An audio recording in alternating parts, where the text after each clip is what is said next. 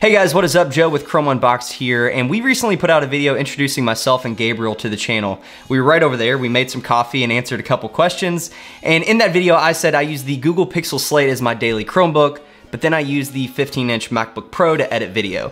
So as a traditional Mac user, I wanted to take a couple minutes and share some of my thoughts on Chrome OS and the Google Pixel Slate.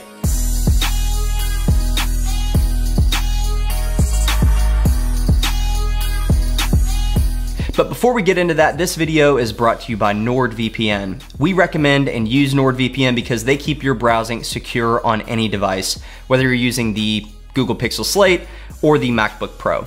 So if you'd like to learn more about NordVPN and their services, head over to chromeunboxed.com/NordVPN.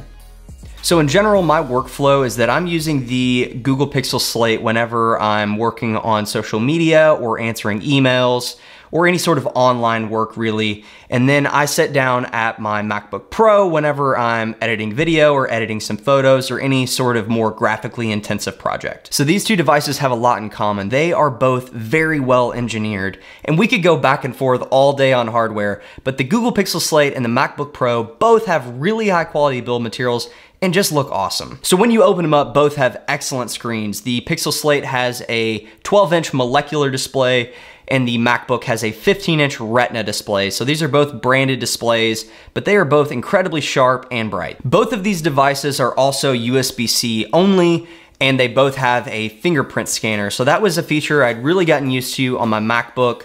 So I really like having that on the Slate as well.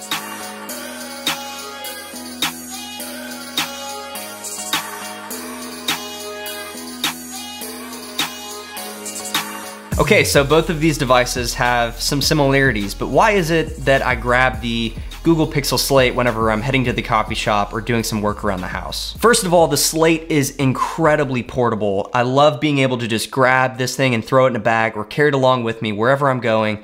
And although the MacBook is incredibly thin and light, it's still a bit of a beast, and it's just not as portable as the Slate. I love being able to just grab and go with the Pixel Slate, whether I'm using the Google keyboard or the Bridge keyboard or just grabbing it as a tablet. I also really like the versatility of the Slate. I love being able to just pop this thing off of the keyboard and use it as a tablet if I'm scrolling through Google News or watching some videos, and then whenever I want to get some work done, I can attach it to the keyboard and get really productive, whether I'm using the Google keyboard or the Bridge keyboard. Also, the physical volume buttons on the Slate are really useful, and I find myself using those whether I'm attached to a keyboard or if I'm just using it as a tablet. Lastly, the Pixel Slate and Chrome OS in general are just easy to use. I know that I can grab this thing and get right to work as soon as I open it up. It really is the quickest route to the web. It's the simplest way to get work done.